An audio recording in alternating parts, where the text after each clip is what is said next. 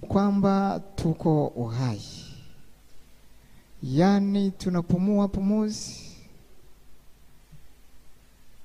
Nubwo duhumeka uyu mwuka ariko ntabwo tuzi aho twavuye, nta ruganda ukorerwamo tuzi, ahubwo icyo nzi gusa nuko wavuye ku Mana. Mureke dushime Imana rero kuko turi uhai, tunapumua, turahumeka, turi bazima, twanariye n'ibiryo saa sita. Ibi byose ni iby'Imana yaduhaye. Ngiye nariye n'imineke.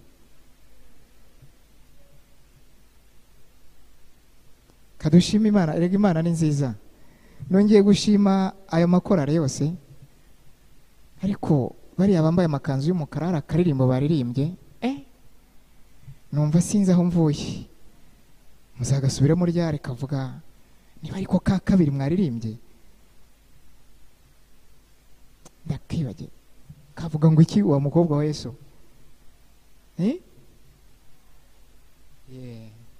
Uzongere mugasubiremo akaririmbo. Indirimbo zifite aho zinkura zikagera, ngiye ntazifite ubanza nava naho ndi ngasubira habi. Ariko iyo nkumvishije mpita nibuka urukundo rw'Imana. Nongeye rero gushimira abashyitsi bacu, Uwiteka abaho umugisha. Ntabwo biba byoroshye kumva umuntu wamurarika ku uyu munsi. None turi ku munsi udasanzwe mu buzima bw'isi, mu bagendana n'isi. Ni kuri weekend, biroroshye. Ariko dore abakobwa n'abahungu ba Yesu batari abadivantiste umunsi wa karindwi baje hano muri urusengero. Umva, ku munsi umwe ku gitondo cy'umuzuko, iyi Mana duhora tuvuga umunsi izatwiyereka, izabibukira uyu munsi namwe. Nongeye gushima Imana rero kubw'uyu munsi tugeze mudasanzwe, umunsi dutangiye iteraniro nk'iri rizamara iminsi nk'iyi. Iteraniro ni ryiza kuko buri muntu wese agenda akuramo ijambo, buri wese agenda akuramo ijambo umunsi ku munsi, kandi ni igihe tuboneramo uburyo buhagije bwo gusabana n'Imana umunsi ku munsi. Kandi ni igihe inzira Imana inyuzamo ihamagara abana bayo bari hanze. Yesu yaravuze ngo no hanze hari izindi ntama zanjye zikeneye kugera gute? Gutaha mu rwuri rwazo. Urwo rwuri rero nta wundi ni Yesu. Birashoboka ko bashyitsi bacu, ntabwo mvuga abadivantiste umunsi wa karindwi, uyu munsi ntabwo nyemvuga ku badivantiste umunsi wa karindwi, ndivugira ku bashyitsi kuko ngeze mu minsi yo gukunda abashyitsi cyane.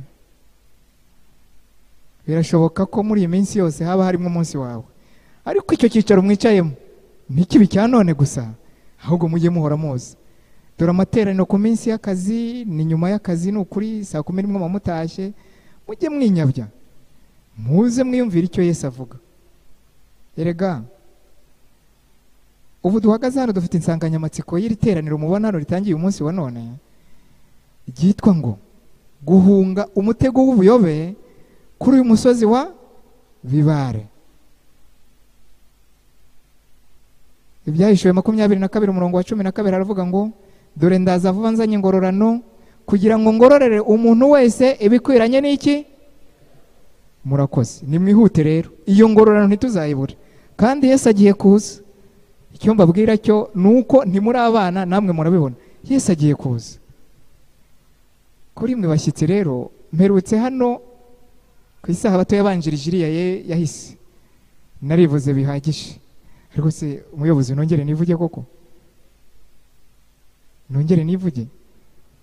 Iyo umuntu yivuga nongere nivuge? Iyo umuntu yivuga cyane ntakura, ntabwo akura, ahora gutya. Kandi hano ndi kubona abagore bakuze, abagabo bakuze. Ngiye guhora buri ku isabato ndivuga, aho ngiye hose ndivuga. Nongere koko? Abatanzi se bangana iki bari hano koko? Yesu we, muri benshi. Ariko mumbabarira ibyumweru bibiri bizashira ntongeye kwivuga. Nkuko rero mwabyumvishije, banyita Abdul Karim.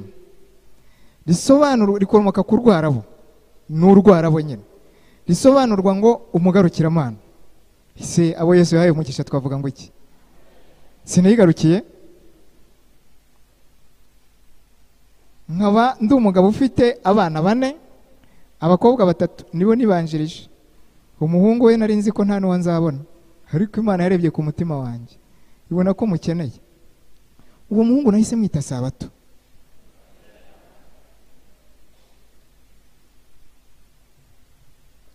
Nkaba nujuje imyaka 50 y'amavuko. Nkaba nkomoka mu cyahoze cyitwa prefecture ya Cyangugu, mu cyahoze cyitwa commune, ubu none ni intara ya Rusizi. Ubwo iwacu hari Kamembe mu mujyi, ahantu hitwa muri site mu Bayisilamu. Ndikavukira mu Bayisilamu, umwe wakuriye mu Bayisilamu, umuzi imico ya Kiyisilamu, imico ya Gikristo, ubu ntangiye kuyimenya vuba. Ndikavukira umwe wicaraga nk'Abayisilamu, wagendaga nk'Abayisilamu, nkambara nk'Abayisilamu, nkavuga nk'Abayisilamu. Ariko uyu munsi wa none ndi kuvuga izina rya Yesu. Nta Muyisilamu rero uvuga ngo Yesu ashimwe, Yesu ashimwe. Imana ni nziza. Amen. Imana ibahe umugisha n'ukuri. Nkaba njye nibagirwa ko nitwa Eliya kubera gukwamira kuri Abdul Karim, ariko ubu nzajya mu ijuru nitwa Eliya. Abayobozi mujye mwibuka mu bimvugire. Njye nzi ko nitwa Abdul Karim n'ukuri, ariko iyo nibutse ko nitwa Eliya ngasoma amateka ye, ndavuga ni nanjye nzajyayo, namwe rero muzaze tujyana. Nkaba mu buzima busanzwe cyangwa ubuzima bw'ishuri nize Korani gusa, nta kindi nize. Nahereye Bujumbura, ubu hano ntiyabuze mu iteraniro bazi Bujumbura ku musigiti bita Marekazi, niwo wa Kadafi nk'uko bavuga wa Kadafi w'Inyamirambo. Maba imyaka 6 ndi ku niveau ya secondaire, mbona bourse njye muri Libya ya Kadafi, naho mpamara imyaka itari mike. Ndetse n'umugore mfite, sinyimwita umugore ahubwo ni inshuti yanjye, niho twashyingiriwe kugira ngo mprofite amadolari 5,000 leta ya Kadafi yahaga umuntu wese w'umusore ushyingiwe ukoze ubukwe bwemewe n'amategeko. Ngirira kubera ko nahoranaga itike yo muri Libya nahize nahabaye, n'itike y'indege iturihiranye n'umugore yabaye ya leta yaho, n'amadolari 5,000 barabima. Ndahava mbona bourse njya kwiga mu mujyi wa Madina muri Arabia Saudite. Ngaruka mu Rwanda nitwa Sheih Abdul Karim.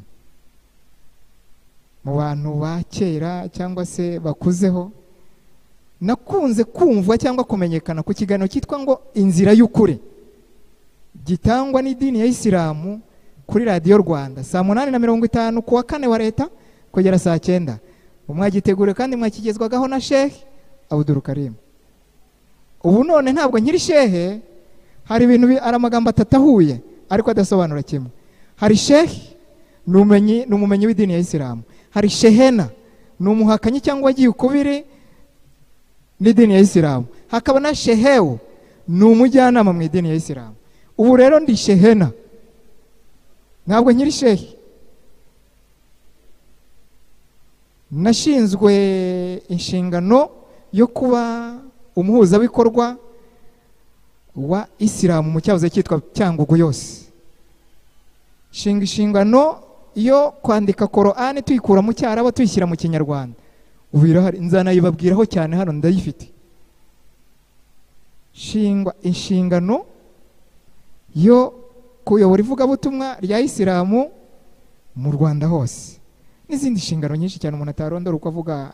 Iyo bakubonye ko hari akantu ufite mu mutwe wawe baguha inshingano, niko mu idini hameze. Ntabwo ari benshi baba barabyize. Mve Cyangugu nza mu mujyi wa Kigali, mba imamu regional w'umusigiti umwe uriya bita w'Abahinde ku iposita umwaka umwe. Nyuma y'umwaka umwe nsubira kwiga i Kairo mu Misiri. None ubu mu Rwanda mwumva ukuntu Yesu agira neza, ngo nta hantu kuratakukura, nta hantu kuratakugeza. Ubu mpagaze mvuga ibya Yesu gusa. N'umuyisilamu mugenzi wanjye iyo mbonye yatora amabuye, afite n'uburyo anyica yanyica. Kunyica ni itegeko, barabyemerewe, na Korani irabyemera, ni sheria ya dini ya Isilamu. Umuyisilamu ntabwo yemerewe kuva mu idini ngo ahinduke umukristo, ariko umukristo we ahinduka umuyisilamu. umuyisilamu uravuye mu idini baramwica, ariko abayisilamu mu Rwanda ntibanankoraho, batinya iyi leta y'inkotanyi sirakina yadushingiye igiti, ndayikunda cyane, hazagira unkoraho ndebe. Yesu yarazi ko nzabaho mu gihe nk'iki, nzahigwa nabo, atera leta y'u Rwanda gushyiraho amategeko ashingira abanyarwanda bose igiti. Uwo ni Yesu wabikoze, ntabwo ari perezida wa repubulika wabikoze, ni Yesu wamunyuzemo kugira ngo ashyire ayo mategeko. None ubu ntangiye kwamamaza ubutumwa bwiza bwa Yesu, nkaba ndi umwizera w'inyamirambo. Mu yandi magambo ndi umubwiriza ubutumwa bwiza bwa Yesu, nanarekeyeho kugira ngo tubumbure ibyanditswe byera. Mbese nimwishimye? Ariko ningeri wanyu ndabizi mpora hirya no hino buri ku isabato, cyangwa se aho nzajya gukora amavuna. Nkamwe mwaturutse Kicukiro, pasiteri wanyu Nikodemu hari banga dufitanye muzambona. Ngiye kubabwira icyo nkunda, mutazanyibeshyaho. Nkunda imineke, ngakunda icyayi, ngakunda n'amandazi.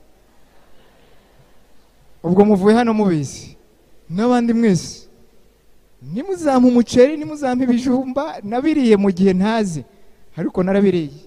Hari ibyo bihari nabirya, ariko ntihabureho ka cyayi kirange, kandi cyayi yarangi nicyo gitukura, bakita ngo iki mu yindi mvugora, mukaruye. Murakoze. None rero Imana yangiriye neza, nanjye ndumwe mu bo Yesu yamanutse mu ijuru aje kureba. Kandi tugiye kwiga n'ikigisha umwanya kivuga ngo ishyaka ryo gushaka Yesu. Ariko nge nta shyaka nagize, ahubwo Yesu niwe wagize ishyaka ryo kuza kunshaka. Murumva urukundo Imana yankunze. Nimwumva mvuga ibya Yesu, ndavuga uwo nabonye, simvuga uwo nigishijwe mu gitabo. Abapasiteri n'ababwiriza bararengana, nge ntawambwirije, no kugera iwacu ntibyari gushoboka. Uri umukristo? Oya. Ariko tugiye kwiga n'ikigisho kivuga ngo ishyaka ryo gushaka Yesu kuri uyu mugoroba. Mureke dusenge. Uwiteka Mana igira neza, Mana itanga ubugingo, turagushimye kandi turaguhimbaje. Kuri uyu mugoroba abakobwa bawe n'abahungu bawe bicaye imbere yawe kugira ngo bagirwe inama nawe. Njye uhagaze hano nka Abdul Karim, nanjye ndimbata mugenzi wabo, ariko washimye ko ari njye unyuza mu ijambo ryawe. Ngaho rero ungirire neza, undinde kwibona imbere y'iri teraniro, undinde icyakurura iteraniro ryose umuvumo, ahubwo twese tubonere umugisha imbere yawe. Nuko urakoze, uri Imana nziza, uri Imana twumva, ntabwo ngushidikanyaho, nzi ko wabyumvishije. Kandi icyo ngusabye ni uko iri teraniro ryose ugwizamwo abashyitsi kugira ngo baze bumve ijambo ryawe, rikirigite imitima yabo, ubundi bakwiyegurire kugira ngo bazabone ubugingo buhoraho. Byose tubigusabye twizeye mu izina rya Yesu. Ishyaka ryo gushaka Yesu.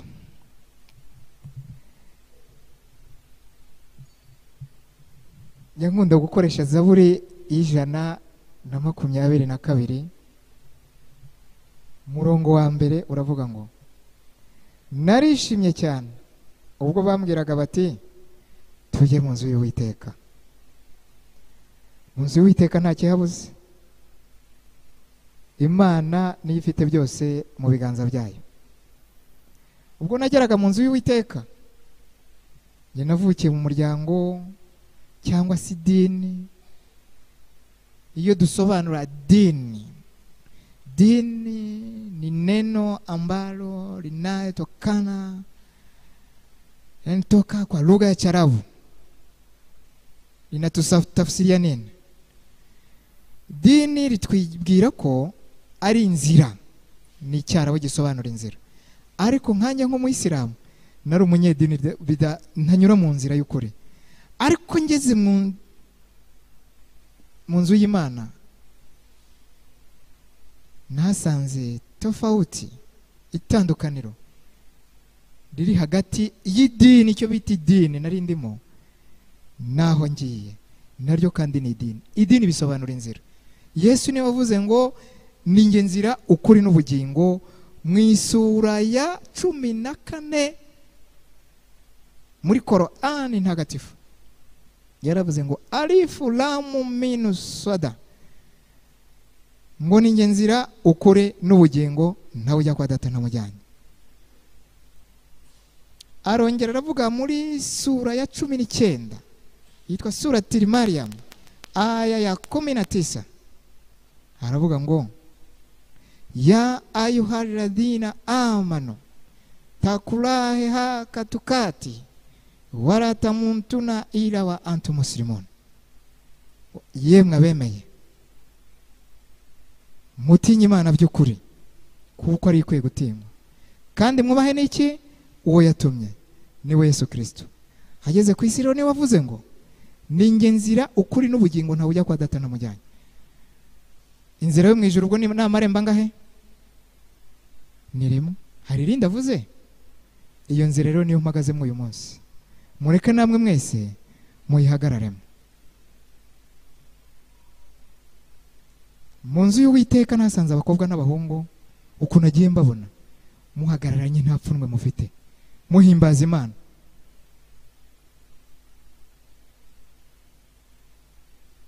Njye navukiye mu idini rihisha abagore. Hirya hariya nta mugabo wicarana n'umugore, nta mugore uzanira umugabo ibyo kurya ku meza, nta mugore ujya mu bukwe ngo yicarane n'abagabo.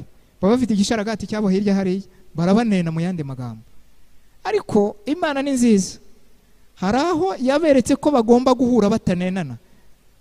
Niba hano hari umuyisilamu cyangwa niba hari, mbabarire ndabivuze, ariko niko nawe iwe bimeze. Iyo umugore n'umugabo w'umuyisilamu ijoro rigeze bajya mu buriri bakundanye ntibanenane, ariko ku meza baranenana. Umugore ntiyereka abagabo. Mbese ubwo si ukubanena mwibanga, kandi ntawe usangira n'umugabo.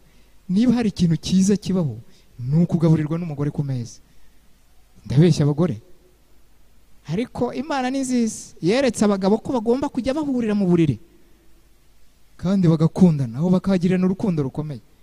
Imana yacu rero igenda ikora ibintu byayo kuri gahunda, nubwo bamwe bayirwanya, ariko yo yaranesheje by'iteka ryose. Kandi Imana ni urukundo gusa. Katurambure Bibiliya zacu rero turebe muri Bibiliya zacu, Bibiliya yera cyane cyane, turebe abagize ishyaka ryo gushaka Yesu. Hari abantu benshi bagiye bagira ishyaka ritandukanye. Hari abagira ishyaka ryo gushaka ubutunzi, mbese babugeraho? Yego. Hari abagira ishyaka ryo kubaka inzu nziza nk'iyi cyangwa n'izindi tubona hepfo hariya, bazigeraho? Iryo ni ishyaka. Hari n'abashaka igira ishyaka ry'ubusambanyi. Hari abagabo babyuka bavuga ngo uyu munsi nubwo ngiye ntabwo nshobora gutaha ntasambanye. Mbese iryo si ishyaka? Hari n'abagore bateye gutyo, ariko ubwo ntabwo baba ari abagore. Hari indi mvugo nabavugamo ariko sinshatse kuyivuga. Hari n'abagira ishyaka ryo kwiba, yumva ko agomba kubyuka akazi ngo ndagaruke muhira nibye, kandi ibyo nibyo bidutunga. Iryo shyaka barigeraho? Hari n'abagira ishyaka ryo kunegurana cyane. Uribona mu iryo dini ryacu, burya batwita ngo Waislamu wa shangingi, Waislamu wasema wongo, Waislamu wasema sema kinywa wazi. Iryo shyaka ririho. Hari n'abagira ishyaka ribi, ariko hano tugiye kureba abagize ishyaka ryiza ryo gushaka Yesu kandi baramubonye. Reka tubikure ku bantu duhagararanye cyangwa twicaranye, ahubwo tubijyane mu byanditswe byera. Kuko hano hari isomo nyankunda gusoma riri mu rwandiko rwa kabiri rwa Timoteyo. Pawulo yandikiye Timoteyo. Ndarikunda, ntabwo nshobora kwigisha narivuzeho, kirazira. Igice cya 3 umurongo waho ni wa 16. Haravuga ngo ibyanditswe byera byose byahumetswe n'Imana kandi bigira umumaro wo kwigisha umuntu no kumwemeza ibyaha bye no kumutunganya no kumuhanira gukiranuka, kugira ngo umuntu w'Imana abe ashyitse afite ibimukwiriye byose, ngo akore imirimo myiza yose. Haleluya. Nta kimwe cyavuye mu kanwa cy'Imana kitari ukuri. Ikigisho tugiye kureba none gishingiye cyane cyane muri Zakayo. Luka igice cya 19 umurongo wa mbere bya Zakayo. Turataruka tujye n'ahandi, dutaruke tujye n'ahandi aho tubona abagize ishyaka ryo gushaka Yesu kandi bakamubona. Hari abarigize bakennye, hari abagize bafite ibyaha, hari abagize barwaye, ariko wagera kuri Zakayo we ni ikibazo. Kadusome umurongo wa mbere, Luka 19. Titre iravuga ngo bya Zakayo. Twahageze ngo Yesu agera i Yeriko arahanyura, nuko hari umuntu witwaga Zakayo, yari umukoresha w'ikoro mukuru kandi yari umutunzi. Ashaka kureba Yesu ngo amenye ko asa, ariko ntiyabibasha kuko abantu bari benshi kandi ari mugufi. Arirukanka ajya imbere, yurira umuvumu ngo amurebe kuko yari agiye kuhanyura. Yesu ahageze arararama, aramubwira ati Zakayo, ururuka vuba kuko uyu munsi ngwiriye kurara iwawe. Zakayo yo ngo yari umutunzi, ariko se tubazanye, yari umutunzi koko w'amafaranga w'ibintu? Yego, kandi ngo yari umukoresha w'ikoro. Nuko ko yari Rwanda Revenue w'uyu munsi hano mu Rwanda. Aba bantu b'Yeriko barebaga Zakayo gute? Kandi ngo yari umwambuzi ruharwa. Yeriko wari umujyi mubi cyangwa se wari umudugudu mubi. Umudugudu w'abambuzi ni icya mbere, umudugudu w'abicanyi icya kabiri, umudugudu w'abanyabyaha. Bamwe umuntu hanyura bakamukubita ariko ntibahorohoze, bakubona wenda gupfa bakakurambika hariya bakigendera. Zakayo nawe rero ngo niho yabarizwaga, ariko ngo yumva Yesu agiye kuhanyura.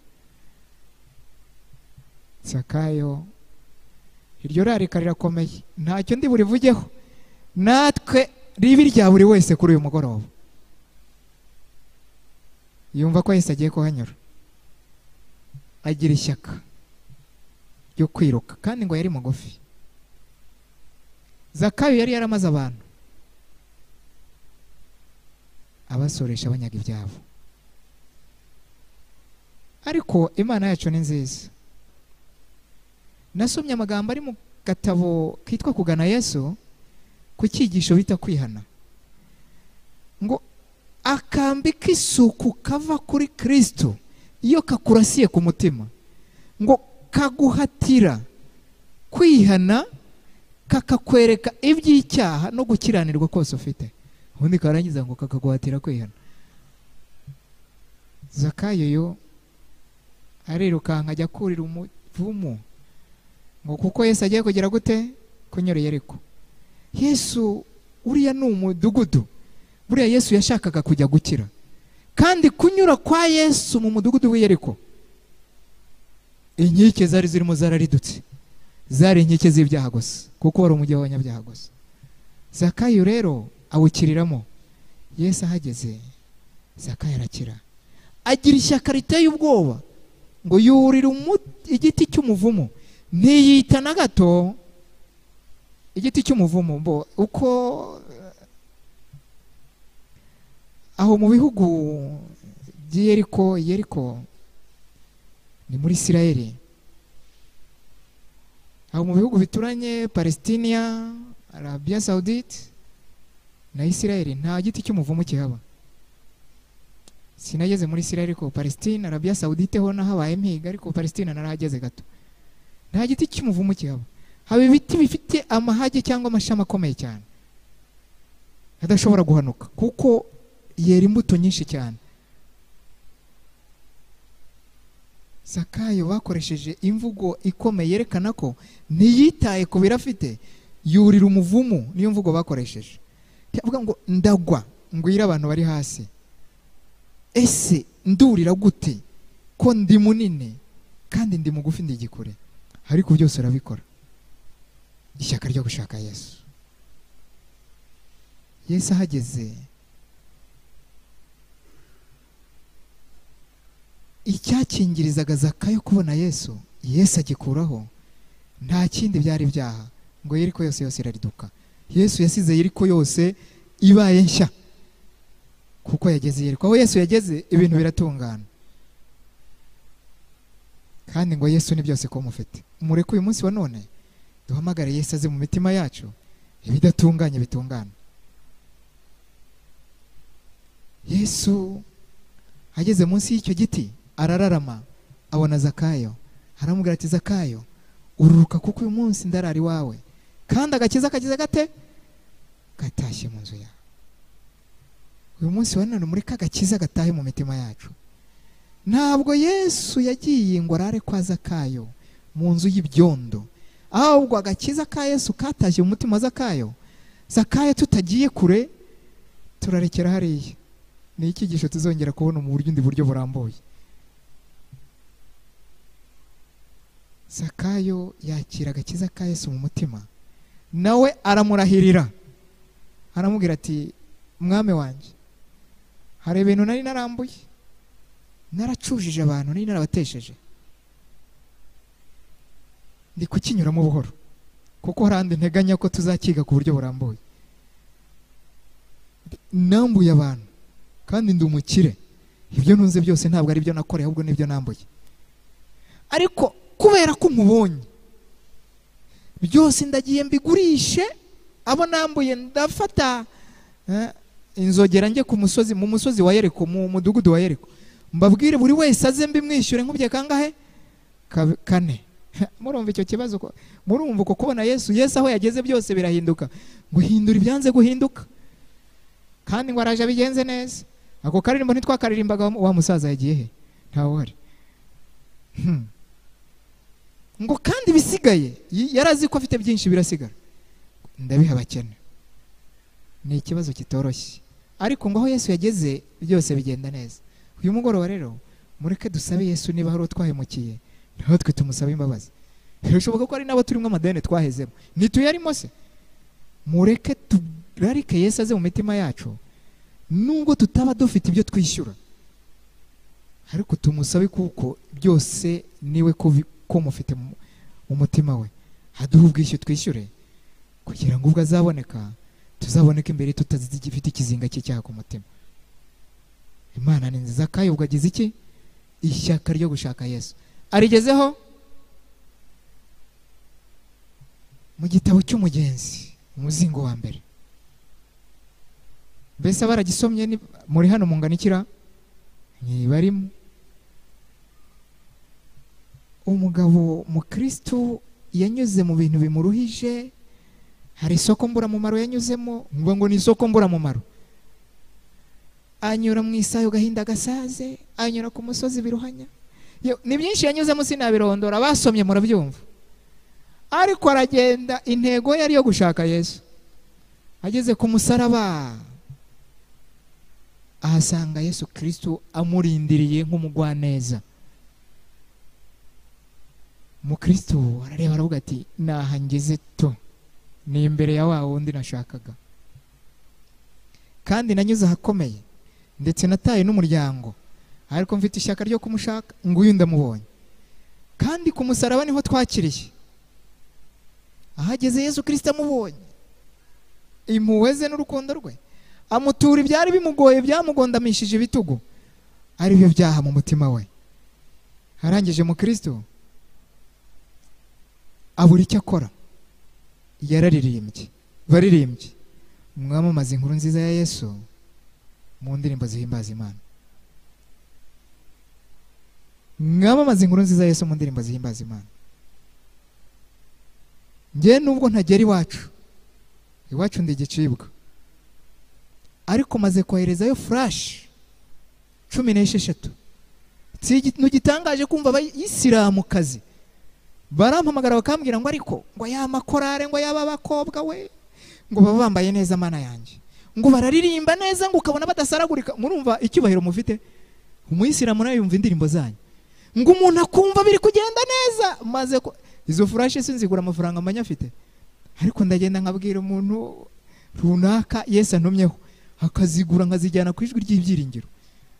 Hari abasore bakazishyiraho indirimbo nkazohereza. Si ubutumwa bwiza mba noherejeyo?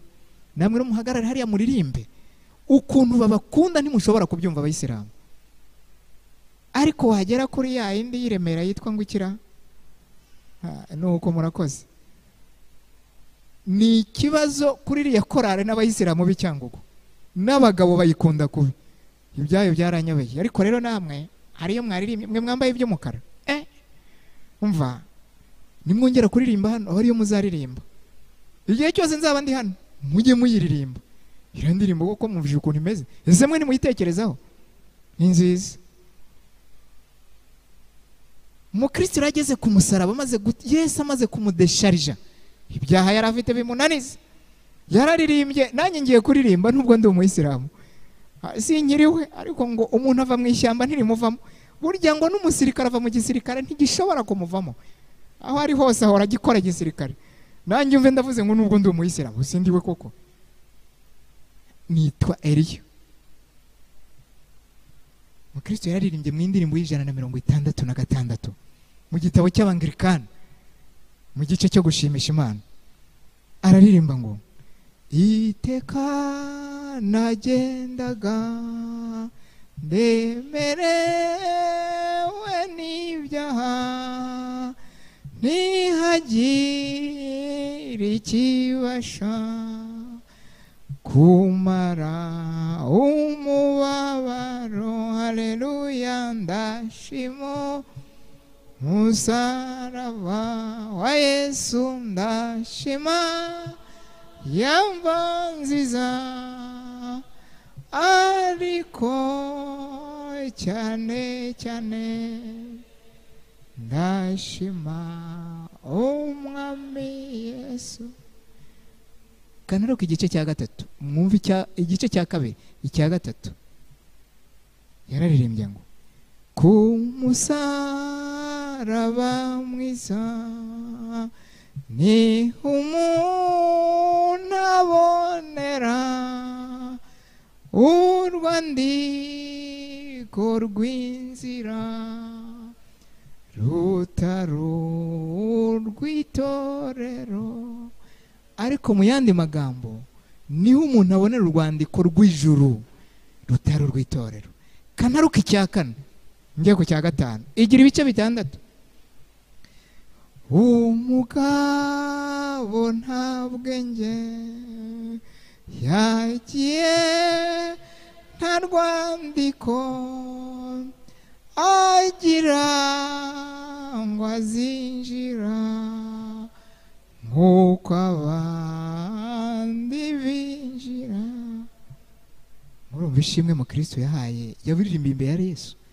Amaze kumva umutima we weyutse, aravuga ati ndagushimye mwami wanjye, mureke uyu mugoroba natwe tugira ishimye nk'iryo. Bashyitsi, umva mbabwire, mwahageze, nahangaha mwite kubona avuye. Ntabwo mbivuze kugira ngo, erega ntabwo dushaka kugira ngo tubone abakristo benshi bitwa abadivantiste b'umunsi wa karindwi. Oya, ni benshi kuri iyi si pe, bagera kuri miliyari zisaga 7. Ahubwo ikiduteranije hano uyu munsi wa none, kandi mu macace yose mwumva ari hano hanze, nta cace na rimwe rikoresha amavuna y'ibyumweru 2. Hari iryo muzi? N'abadivantiste b'umunsi wa karindwi. Turashaka kuvuga ijambo ry'Imana rikiza imitima y'abantu, ngo ejo hatazagira umwana n'umwe ubonekaho kurimbuka. Ahubwo twese ku munsi umwe, mu gitondo kimwe, ntazi umunsi kizabaho, tuzatumbagirana ikirere. Hano hari umukobwa wa Yesu ndozi. Yesu aguha umugisha. Birashoboka ko, ntabwo dushaka ko uzitwa uwujuje umubare w'abadivantiste ngo tube benshi, ahubwo dushaka ko umutima wawe Yesu Kristo wakira. Izina ryawe sindizi, ariko uwa Yesu yazerekana akakubwira ngo wa munsi urawuzi, cya gihe watanze urakizi, dore izina ryawe ngiri mu gitabo cy'ubugingo buhoraho. Tambuka ujye hano, uri mubo data mubona murikiye data, uri mubo muri rya joro nagiriye kubise, ariko ubusa umunezero. Ndabibifurije mu izina rya Yesu. Indirimbo ya 251 muri icyo gitabo cy'Abangirikani, hari cyo cy'abarokore, mwiti cy'abarokore, igice cya mbere iravuga ngo munsi y'umusaraba umukiza Yesu niho nifuza rwose kuhora mpagaze, n'ibuye ry'igitare rimbere igicucu ringize impagarara nk'urugendo rwanjye. Mana ya Aburahamu, Imana yanjye y'uyu mugoroba, mureke munsi y'umusaraba tuhagarare, ariko dufite ukwizera kandi twubaha amategeko ya Yesu. Imigani 28 umurongo wa 9 ngo uziba amatwi ye ngo atumva amategeko y'Imana ngo no gusenga kwe niki. Yesu avuze ku mategeko kandi n'iry'isabato ririmo, nirwo rufatiro rw'amategeko yose, niwe kashe y'Imana iri mu isabato. Qur'ani sura ya pili, yani aya ya 65 na 66 inasemaje?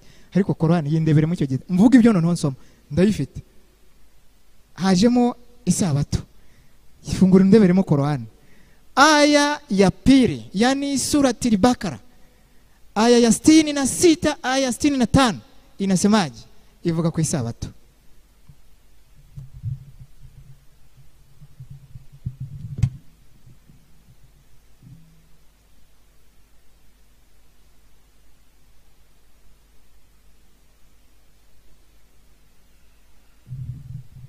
Iyi ni Qur'ani ritukufu, yani Qur'ani ntagatifu. Iyi sura ya kabiri ni isura ikomeye cyane muri Qur'ani, niyo rufatiro rwa Qur'ani. Iravuga iki ku murongo wayo wa 65 ngo kandi mwamenye bamwe muri mwe barengereye isabato n'inyuguti nkuru bantu b'Imana, ngo tukababwira tuti ni mube inkende z'ibicibwa ku gasozi. Uwo ni umurongo wa 65. 66 ngo tubigira isomo kubariho no kubazabaho nyuma yabyo, ngo binaba inyigisho kubaganduka. Kubaganduka sinzi icyo bivuga, mwumvije ko ndi umuswahili nyine. Bivuga iki umuyobozi w'indirimbo? Kubaganduka ni iki? Kubumvira. Ndakandika ahantu kubumvira. Iyo ni Qur'ani ibivuze, ntabwo ari nge wayanditse, kandi ni Qur'ani ntagatifu. Nari mvuze ku migani 28 umurongo wa 9. Nimba ushaka kujya mu ijuru, kambabwire buriya abadivantiste bari kubyumva kuko nabaye wanyu, ndi mu mubare w'abadivantiste babarirwa ku isi. Ariko mu bashyitsi bari hano ntimugire ngo mwiri torero ndisaziyemo nk'aba basaza muri kubona. Ngewe ndacyari umwana w'uruhinja, aba mu ruzi bicaye imbere yanjye ndi kubwiriza ibi barabindusha, ndi muto kuri bo, umva nta nibyo nigeze. Ariko ngo Imana iguhagurukije iguha nicyo kuvuga. Ntabwo nigeze niga Bibiliya, ahubwo ndi umumenye muri Qur'ani.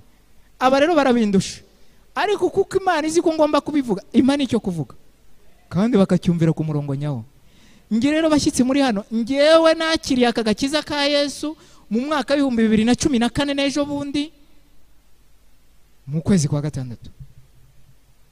Muri kubyumva? Ariko uyu munsi wa none iki gihugu cyose ngiye kukirangiza njye gukoresha amavuna, mpora ku ruhimbi imbwiriza. Murumva ukuntu nta Imana itakukura n'itakugeza?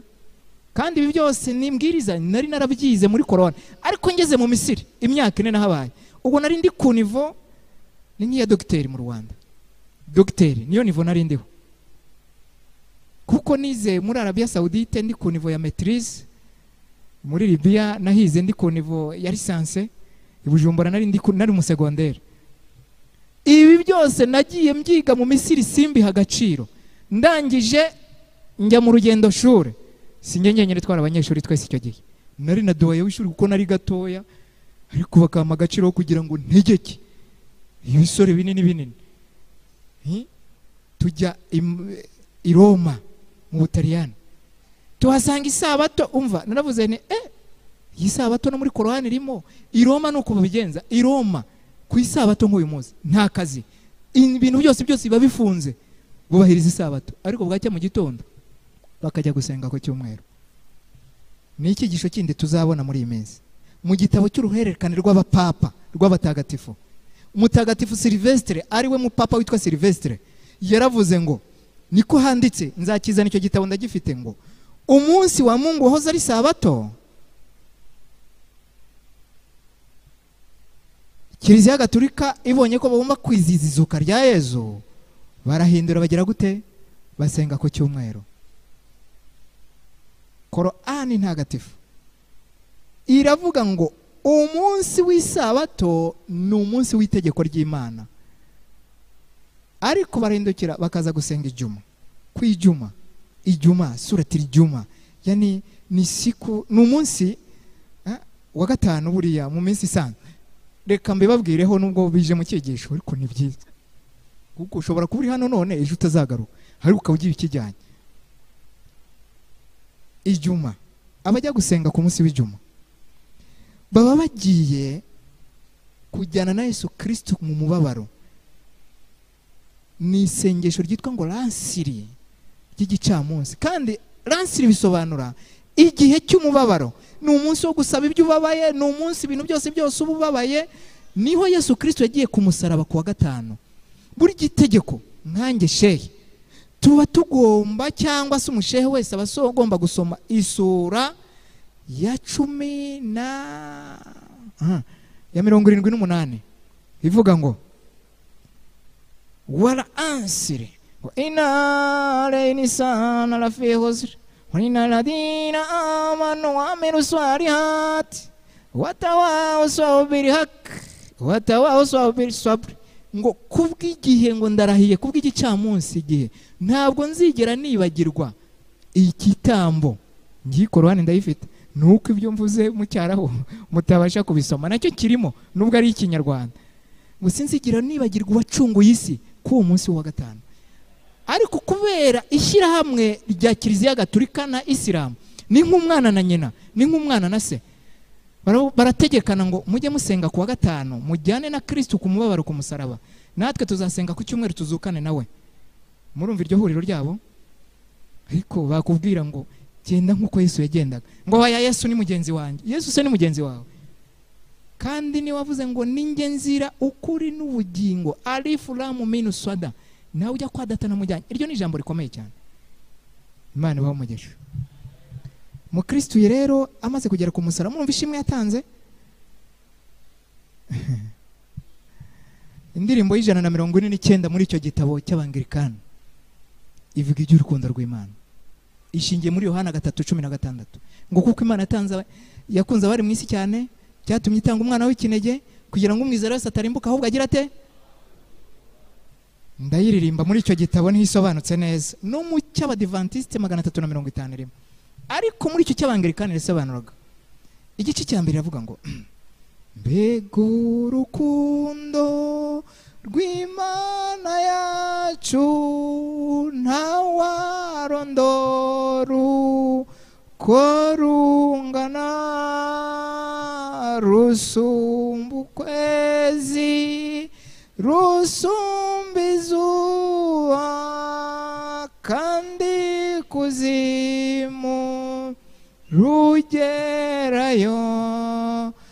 Rwatumye Yesu za mw'isi yacu ngw'indushya turuhure, na cya kirara cy'inzererezi rwatumye cyakira. Erega turi kure y'Imana kuko ntitwubahiriza amategeko yayo. Muri uyu munsi wa none tuze Yesu arambuye ibiganza agira ngo atwakire. Uko yakiriye mu Kristo niko natwe yiteguye kutwakira. Uko Yesu yakiriye mu Kristo niko natwe yiteguye kutwakira. Uko yatembereye mu mujyi w'Yeriko ateganya kujya kureba Zakayo, natwe niko uyu munsi wa none nitumuhamagara Yesu yiteguye kutwitaba. Kandi mureke tureke kuninira irarika ry'umukiza wacu. kuko yicaye ku ntebe aturindiriye kugira ngo nuze ukavuga ngo ndaje mwami nyakira. Ni ukuri yiteguye kutwakira. Hari indirimbo tugira mu gitabo cya 350 y'Ijana-na-14 ivuga ngo hari irembo ryuguruwe. Murumva iryo rembo? Muyobozi w'indirimbo turirimba igice kimwe ni cyo kusubiramo. Abantu bumva iryo rembo, mureke iryo rembo turyinjiremo uyu munsi wa none. Erega riruguruwe kugira ngo turyinjiremo. None se wagize ngo Yesu ashaka ko arikinga, azarikinga umunsi umwe amaze gutora be abajyanye mu ijuru.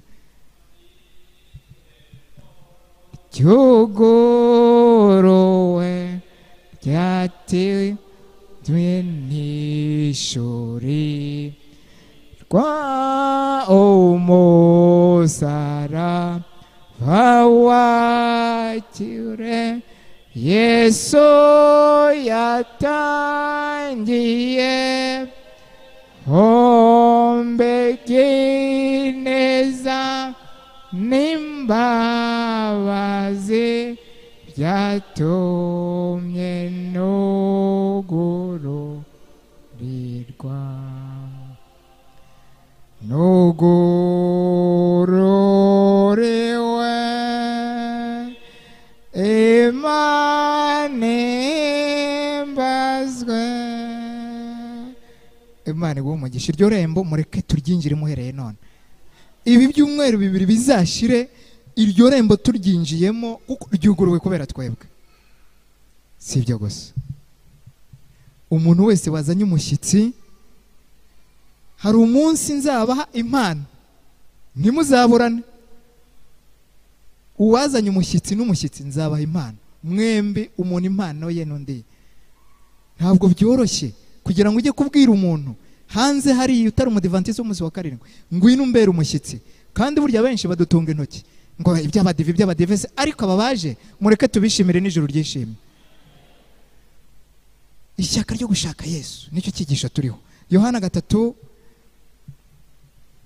tureba ibya Nikodemo na Yesu, nawe ari mu bagiye gushaka Yesu. Tutiriwe turambura Bibiliya, Nikodemo yari umugabo w'umunyacyubahiro kandi umuyisirayeli wizerwa, wemerwa, ukunzwe, ariko akumva ibya Yesu biramukirigita ku mutima. Ariko kubera icyubahiro n'inarijye yari afite cyatumye gushaka Yesu nijoro. Ageze imbere ya Yesu kubera ineza ye nk'iyi ngiyi turi kuririmba muri izi ndirimbo zose, ni ibibwirizwa izi ndirimbo. Yesu yaramurebye aramuseka cyane ariko atamweruriye. Aramubwira ngo nukuri ndakubwiza ukuri yuko ntawe ushobora kubona ku bwami bw'Imana atabyawe n'amazi na mwuka. Murumva iryo jambo yamubwiye? Nikodemo arashiduka ati bishoboka bite?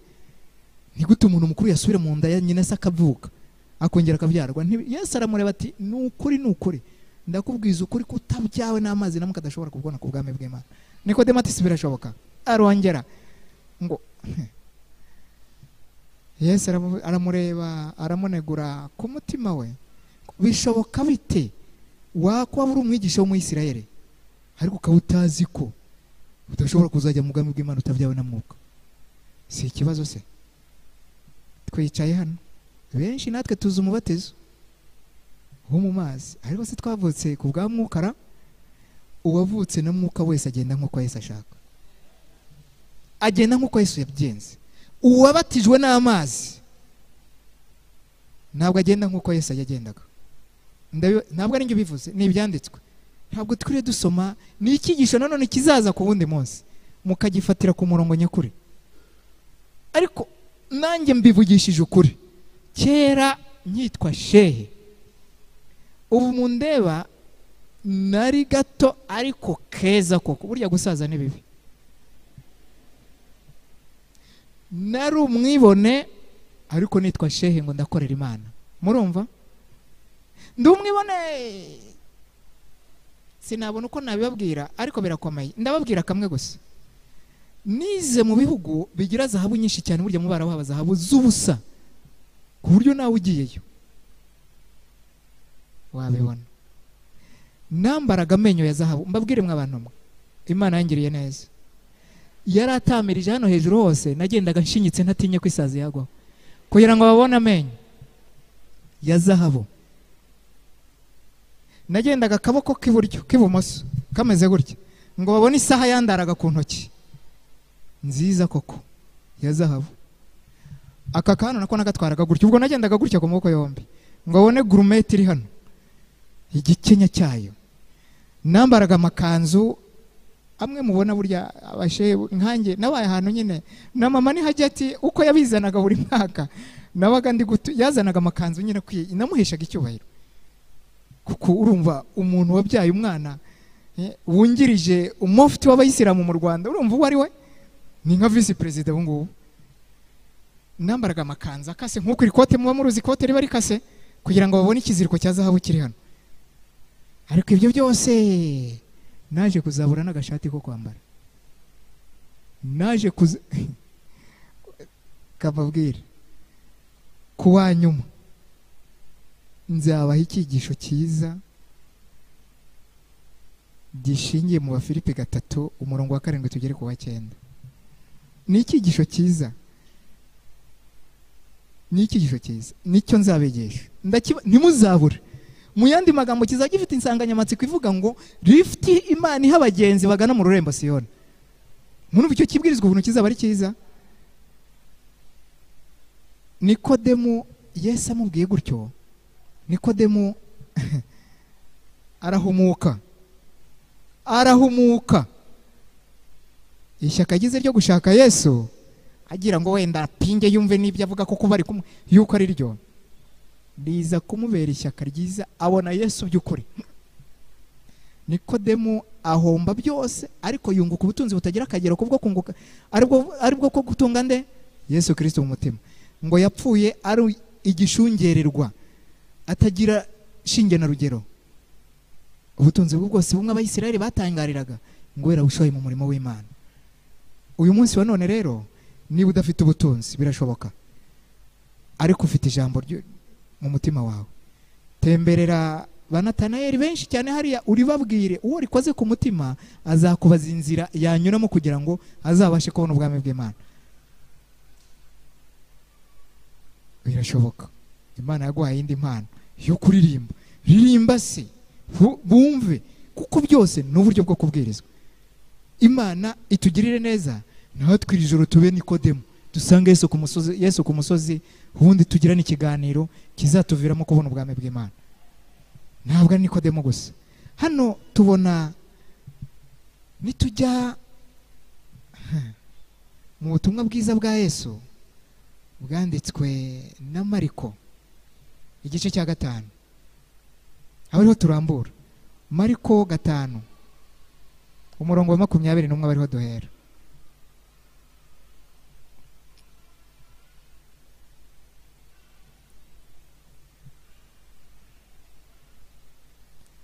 Mariko 5 umurongo wa 21 abariho duhera. Hari titiri ivuga ngo Yesu akiza umugore wari umaze imyaka 12 imugongo.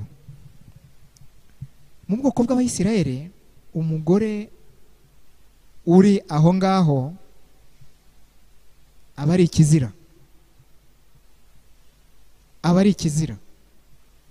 ariko Yesu Kristo amaze kugera ku isi ayo mategeko y'imihango yakuyeho. Mu idini ya Isilamu umugore uri aho ngaho imugongo ntashobora no gukandagira mu cyumba cy'umugabo, ajya ku buriri bwe iminsi mikeya, iminsi 7 yose ari ikinenwa mu rugo rwe. Ntashobora koza amasahani yo kurirwaho, ntashobora no gusangira n'abandi bantu. Murumva ikibazo? Mu bwoko bwa Isirayeli umugore wabaga aho ngaho yabaga mu yandi magambo yari umubembe, yabaga bembye. Ariko uyu mugore amaze kubonana na Yesu, kadusome ngo nuko Yesu agenda, umurongo wa mbere ngo nuko Yesu agenda mu bwato asubira hakurya, abantu benshi bateranira aho ari iruhande rw'inyanja. Umwe mu batware b'isinagogi witwaga Yayiro araza amubonye yikubita imbere ye y'ibirenge bye, aramwinginga cyane ati agakobwa kanjye karenda gupfa, ndakwinginze uze ukarambikeho ibiganza byawe gakire kabeho. Umurongo nashakaga wari uwa 25. Iki ni ikindi cyigisho tuziga ku buryo burambuye. Umurongo wa 25 uravugaga ngo nuko hariho umugore wari mugongo wari ubimaranye imyaka 12 ababazwa n'ubuvuzi cyane.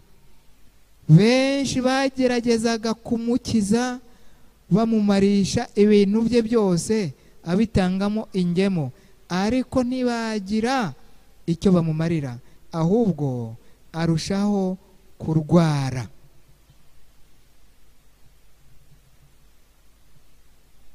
Uyu mugore rero iyo myaka 12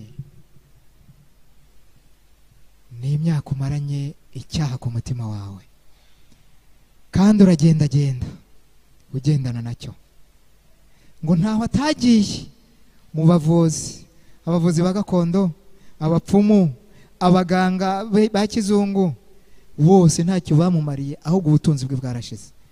Ni icyaha ugendana nacyo myaka 12 ndetse irenze.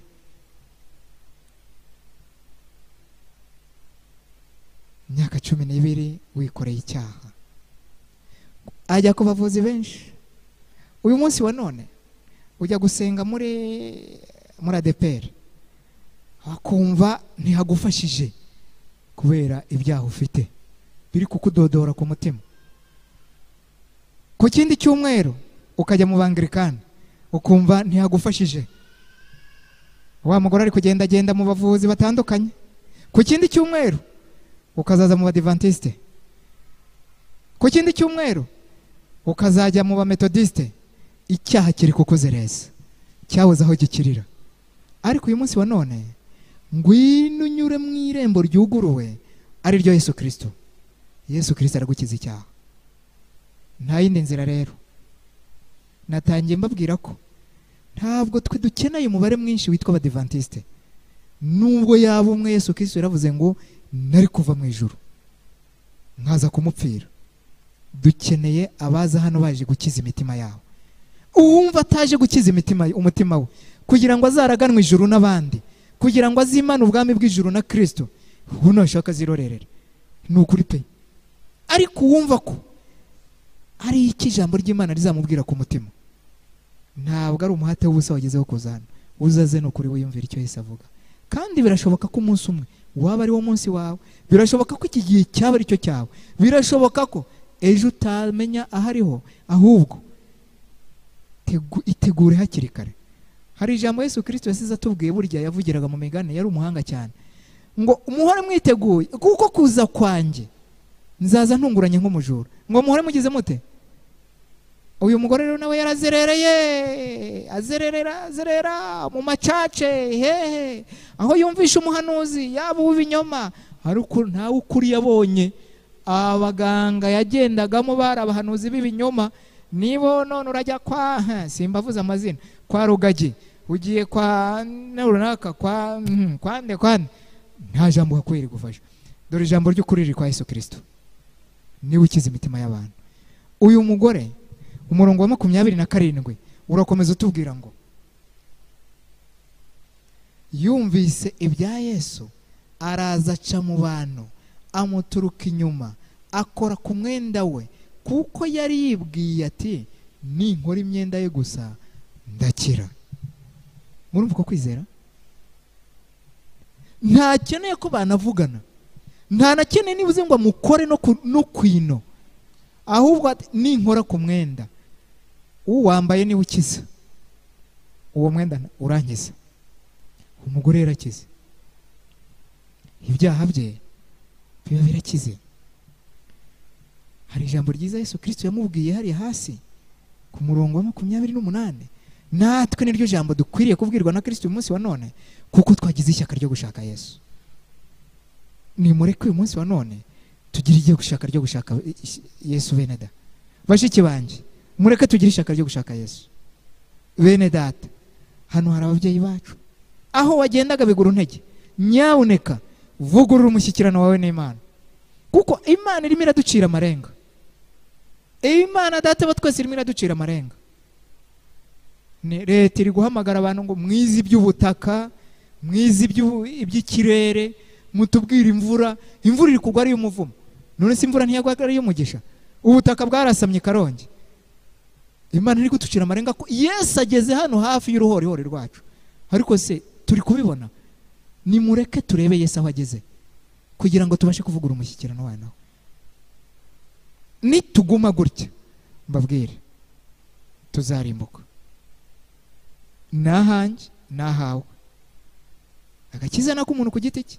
Yesu Kristo yavugiye mu migani, aravuga ngo naje gutandukanya umwana na se, naje gutandukanya umwana na nyina, naje gutandukanya umukazana na nyirabukwe, naje gutandukanya umugore n'umugabo. Mu yandi magambo, agakiza nako umuntu ku giti cye. None se yewe n'umugore wanjye sinyimwita umugore? Aho twavuye hari mu buzima bwiza butubereye, kuko nibuka uburyo nanjye nigorekaga ngo ntabwo Sheih yagenda n'imodoka ngo ataruka. Ngiye gutanga ikiganiro cy'iminota 10 nkava Icyangugu buri mercredi, sinanjye wajyaga kugura biyindeye njya kuyigurira iki se ndi Sheih umunyacyubahiro. Hari undi muntu ushinzwe kujya kwishyura ku kibuga cy'indege, yakazana itiki bakayima nkayikubita ku mufuka, haza guhagurukana ka marete nkaka ngaka, nkajya n'imodoka nkajya ku kibuga ngo Sheih ataruka mu modoka. Abagabo se bararuka mu modoka ko baruka abagore n'abana? Urumva icyo cyubahiro nari mfite? Ariko cyaje kuza kuvaho, reka mbabwire, nzabibabwira. Ariko Imana icisha bugufi, Imana icisha bugufi, ariko icyiza cyayo igucisha bugufi iri n'uruhande rwayo. Ibi ruhande rwawe pe, niba wari waramenyereye kurya ibiro 3 by'umuceri, irabikunyaga, inzara ikakurya, ariko byagera ku mugoroba bikaguha akanoso. Urumva Imana yacu kona ni nziza, ariko ibigufiteho intego. Ubuzima nanyuzemo mwabagabo mwe burakomeye, ariko mujya mureba ukuntu nsa. Hari n'igihe nifuzaga isabune ya 50, iyi ya 50 agace ka 50 tukaba tukabinga bugana, ariko Imana nayo iradukunda. Ntacyo mbabwiye muzabyumva, ariko abashaka kuzamenya ibyo bintu neza, buriya ngira ubuhamya buri ku ma DVD bugaragara. DVD imwe igura amafaranga 1500, muzayinsabe nzazibaha. Hari inzira nanyuzemo bituma nibagirwa ko ngira umugore, ahubwo nkajya mubona nk'inshuti yanjye. Ubu yitwa inshuti yanjye, ntabwo ari umugore wanjye, njyana nabyibagirwa, kuko ibintu twihanganiye yari kunta yaba umugore, yari kwigendera ngo ari kuse haka kagabo ko kavuye mu byiza kakaba karagiye kwicwa n'inzara, reka nisubirire iwacu.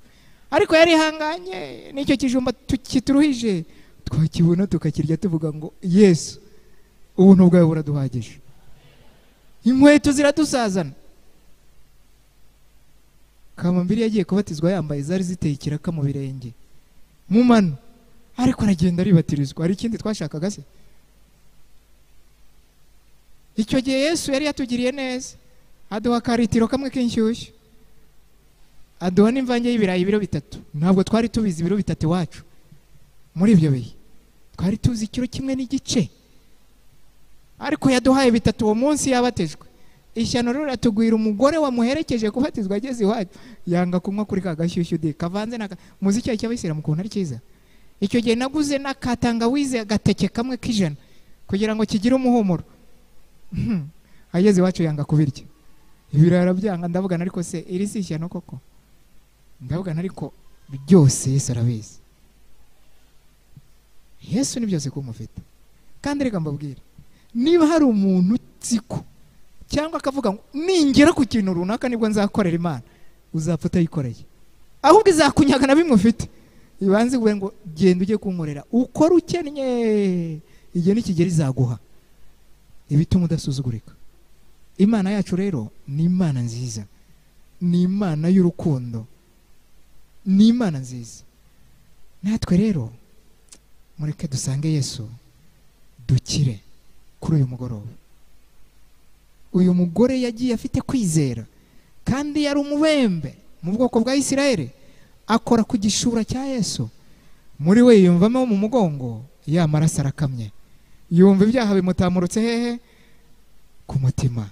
Uri umudivantiste umunsi wa karindwi, wambara neza ariko ufite ububembe ku mutima wawe, uri uwo mu macaca yo hirya no hino, uri udafite n'aho uboneka mu nzira yo kuramya Imana, ariko ububembe ufite, Yesu Kristo yiteguye kubugukiza.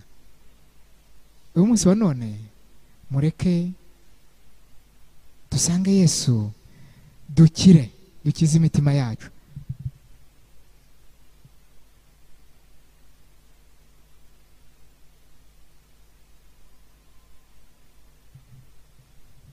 Mureke uyu munsi wa none dusange Yesu, dukire. Indirimbo yacu y'166 mu gitabo cya 350 hari amagambo itubwira amagambo akomeye umuntu wese no muri icyo gitabo cy'Abangirikane irimo. Reka tuyiririmbe abari nadusorezaho. Ariko kuri uyu mugoroba ndabinginze nk'umuntu w'Imana kandi namwe muri ab'Imana, mureke dusange Yesu kuri uyu mugoroba, dukire. Uyu mugoroba dukore nk'uko Pawulo yakoze mu Bafilipi 4, mu Bafilipi 3 umurongo wa 7 tukageza kwa 14. Ubwo yasigaga byose akajya gukorera Yesu, Sawuli ahinduka Pawulo, akorera Yesu. Niwe ufite ibitabo byinshi yanditse muri Bibiliya, niwe ufite amagambo menshi agarura abahabiye kure imbere y'Imana. Mureke dusoreze ku isomo rivuga riri muri Matayo 11 umurongo wa 28. Aba ari byo dusorezaho. Ubundi umuyobozi w'indirimbo hatuyoborera indirimbo 166 nayo ni ikibwirizwa cyayo. Matayo 11 umurongo wa 28 haravuga ngo, yemwe abarushye n'abaremerewe nimuze munsange ndabaruhura.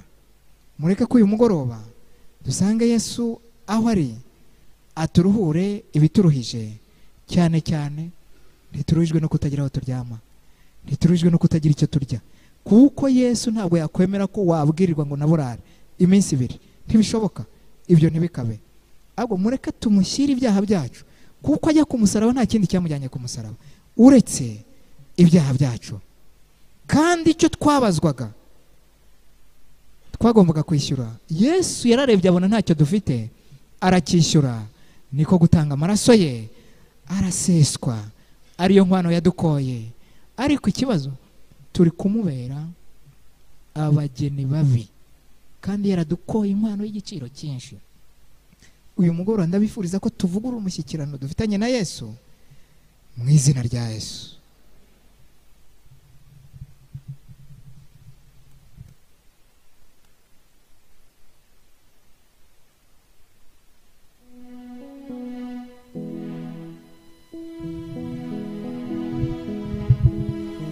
Nyemerera gato mbanze mbaze, ntabwo ngiye kubaza byo kuvuga ngo ngiye kwihanisha we, ahubwo aba bakozwe n'iki cyigisho ku mutima nibagire gutya.